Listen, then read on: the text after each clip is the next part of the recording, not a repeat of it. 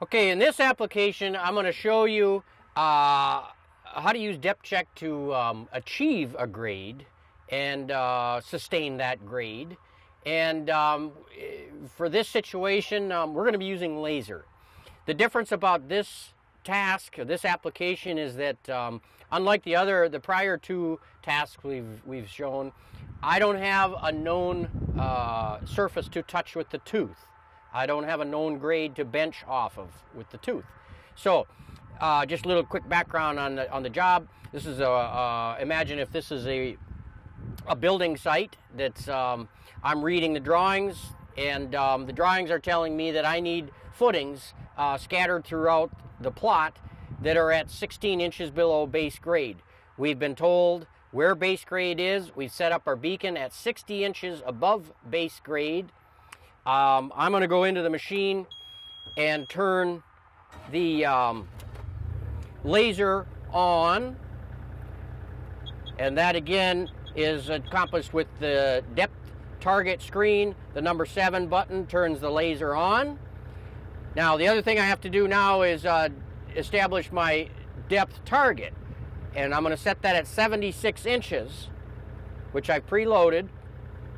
And the reason it's 76 inches because the drawing calls out the footing, the bottom of the footings at 16 inches below base grade. I have my beacon set up at 60 inches above base grade. In this application, we will be benching off of the laser signal, the beacon signal, as opposed to the surface. And the system takes over after that and calculates and provides the distance from the laser beacon down to my bucket tooth. And so we'll be digging in the same fashion. Once I've benched off of my beacon, I'm done with the laser, and depth check takes over after that, and I follow the guidance of the depth check just like you did on the past two examples.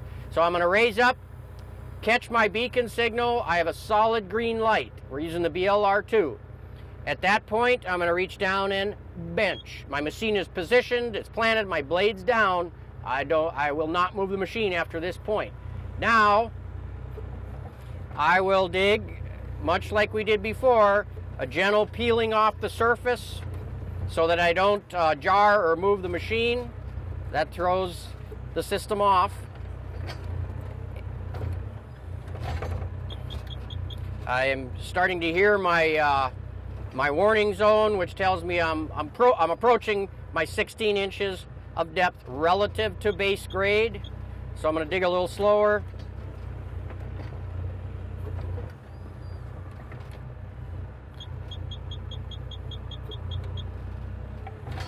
And I'm continuing to strip, careful not to exceed my depth ideally. Briefly, I hit target there, you could hear.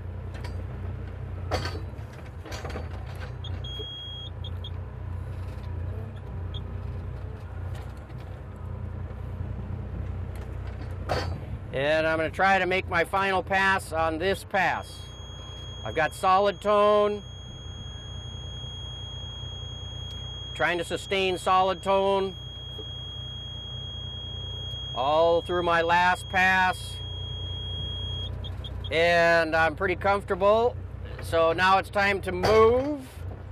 And of course I'll raise my blade. I will back up to where I can still reach my unfinished trench. Plant my machine, blade down, get myself stable. Now I need to rebench, so I need to catch my laser signal.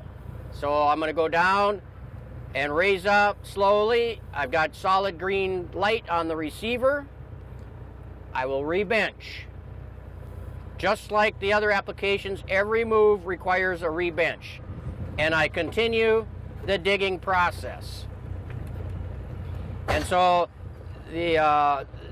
what the laser addition does for me is now I can move all throughout this job site, and I can dig footings or pads at exactly the same depth, even though I can't touch or reference off of those other pads. And the fact that as long as I can receive my beacon signal, so it's important to set up your beacon appropriate, I can dig and match trench bottoms anywhere I can receive a beacon signal.